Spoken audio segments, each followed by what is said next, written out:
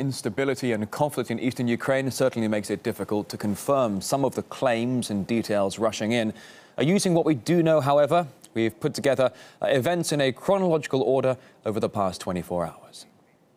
At 12:15 p.m. local time, flight MH17 with 298 passengers and crew on board took off from Amsterdam airport on a scheduled transcontinental flight to Kuala Lumpur.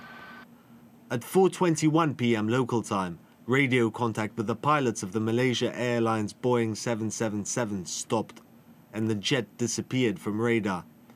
There was no warning or distress signal of any kind.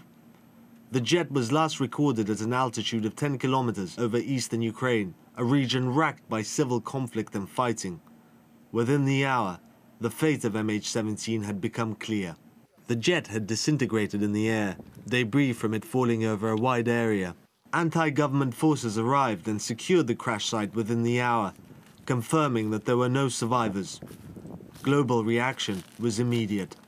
We have to do everything in our capability to make sure an objective picture of what happened is made public and known to people in our country, as well as the people of Ukraine and the whole world. Our thoughts and prayers are with all the families of the passengers, wherever they call home. Our deepest condolences to everyone connected with people on that flight. This must be resolved by an international investigation to establish the facts of what has happened.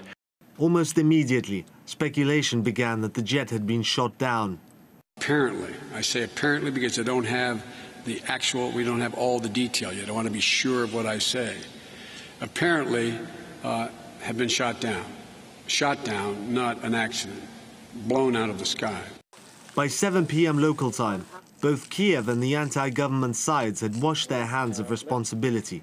The government claimed it did not carry out any anti-air operations, while a self-defense spokesperson insisted they simply did not have the weapons that could reach that high. By 10 p.m. Ukrainian time, fighters in the east claimed to have found a black box, the flight's data recorder, promising to hand it over to international investigators.